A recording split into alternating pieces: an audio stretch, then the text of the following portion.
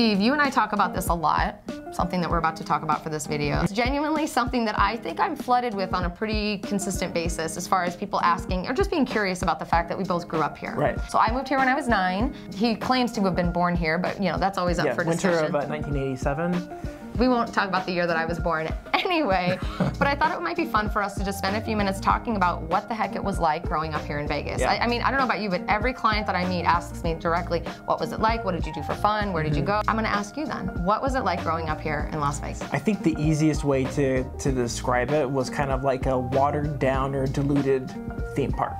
That's what Vegas felt like for me.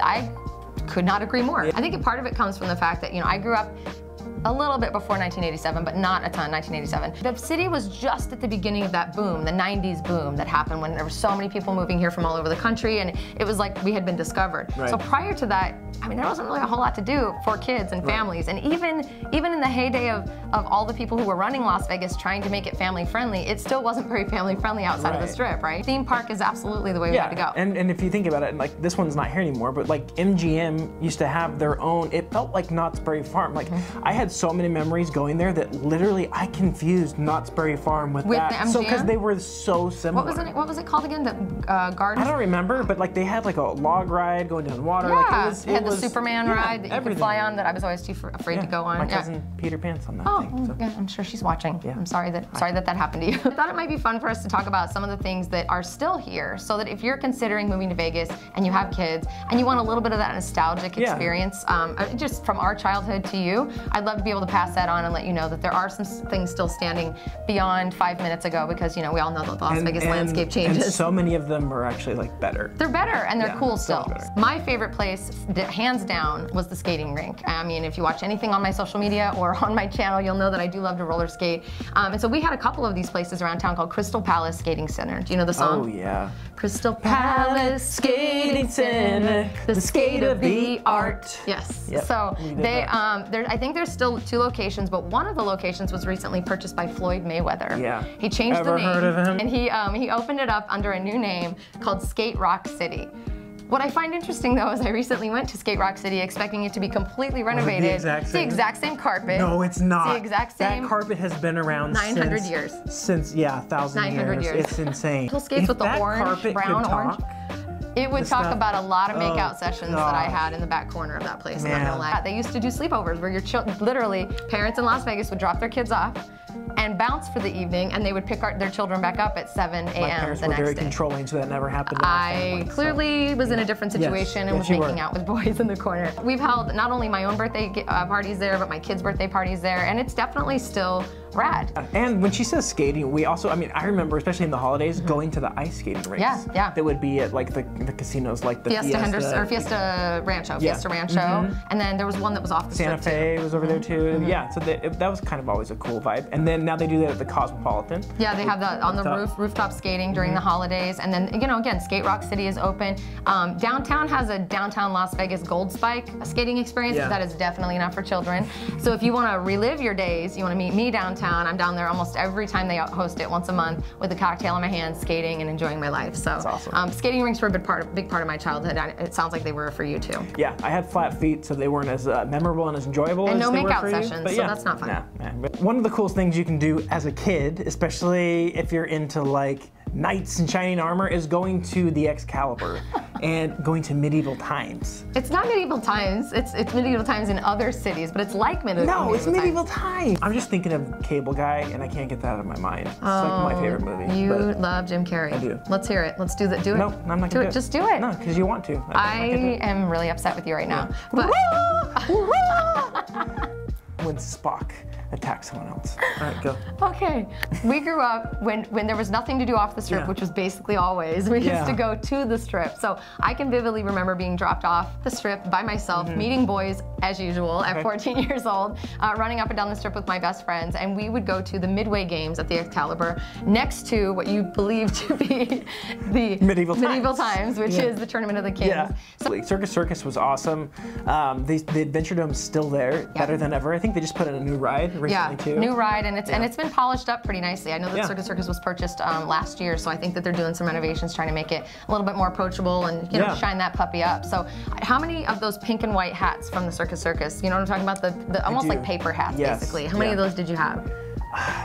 Not very many, honestly. You don't have you don't have pictures of you wearing them? I think I've gone more as an adult than I did as a kid. And I have had the reverse experience, just because I was worried that I was going to run into those boys that I was chasing on the strip at 14 years old. No, but truly, we did love it, and you can still enjoy Tournament of the Kings, which is awesome. You can enjoy Circus Circus. Adventure Dome is a new addition in the last, I don't know, 15, 20 years, and it's been great. It's gotten better and better. It's Fright Dome when it's the Halloween season, which is really fun and coolish and kind of scary, but I love it. Do you take your kids up there at all? Yeah, actually, my brother works at Circus Circus. He's like the head painter, so if does you he notice scream like that any when he's crappy stuff, like let me know and I'll get on him. We'll get him to clean that spot up real quick.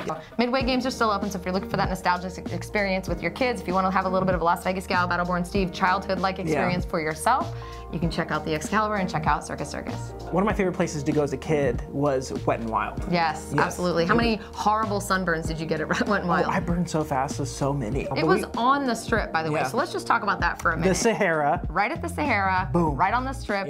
Talking the hottest days of the year, again, dropped off and picked up 17 to 12 hours later, 12 to 17 hours later. It's a hot mess, is what I think it was back in the day. What was the tallest ride called? Der Stuka. Der Stuka. Der Stuka. And did you ever go on it? I did. I did not. I absolutely did. No, I didn't go on that thing. I'm scared of heights. It's now been moved off the strip. It's no longer located on the strip. Well, because it was gone for a while. Forever, And it was really sad. Like it stopped, what, like early 2000s? We did not have a water park in Las Vegas, which is a travesty because it's 9,000 degrees here.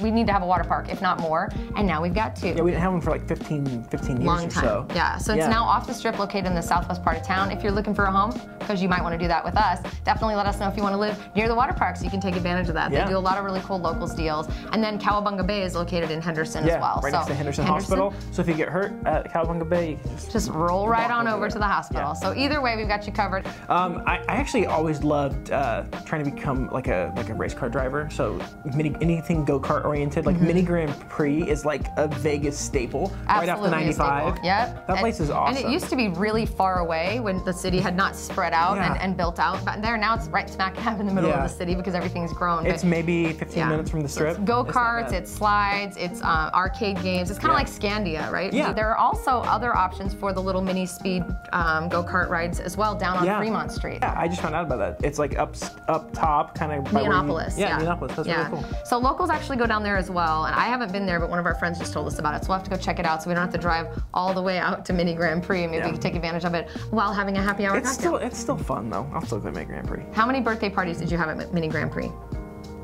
0. But how many times have I been there since I was an adult?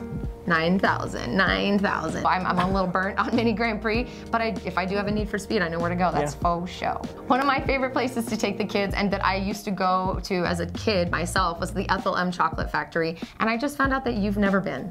You're just trying to, I thought we weren't going to tell everyone. I'm invalidating your Battleborn status every time we do a video. What's it going to be then? It's going to just be Steve, straight up Steve. Okay. Steve from Vegas. I'm Steve. Steve from Vegas. I'm from Vegas. So Ethel M is actually genuinely one of my favorites. Is not only is the free chocolate, they do a really cool. Oh, there's free chocolate? Yeah, why have you not been there? Hello? Today. I'm going to go today. Ethel M gives you a free chocolate sample. You can walk through and look at the factory of how it's made. They've got a gorgeous cactus garden outside, and in the holiday season, they do hot cocoa. I think they have carolers come through, and they also have a really nice light display. So I love it.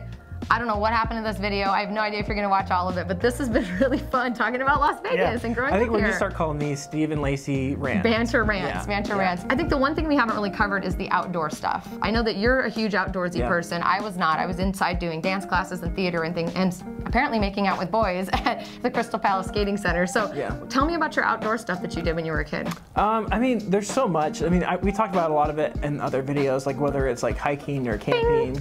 So definitely check those out. But Vegas is such like a desert city, so what that implies as like a young kid is there's a lot of like free space you can go do and explore stuff. And you can get dirty. Yeah, like, whether you're building forts or building jumps for your dirt bike or your mountain bike, or in my case, we paintball a lot. There were a lot of areas in town we could do that.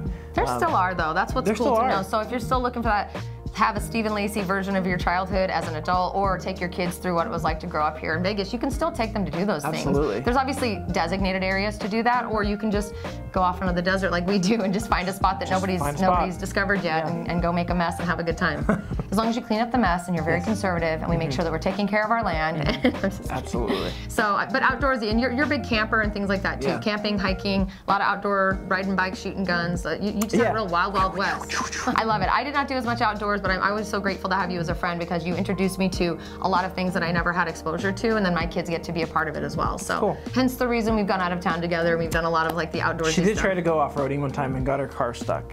I did, and we have video of that, I believe. We do have video. We do have video. We're going to show, I think I have the video labeled in my drive as Lacey Stuck. Yeah, it was really bad. That was bad. Really bad, actually. We're just maybe not going to show it because it's probably one of my most embarrassing moments. Thank you for spending time talking to me about growing up in Vegas today. If you want to hear more about growing up in Vegas, or if you have another idea for us for video, please do us a favor and comment below.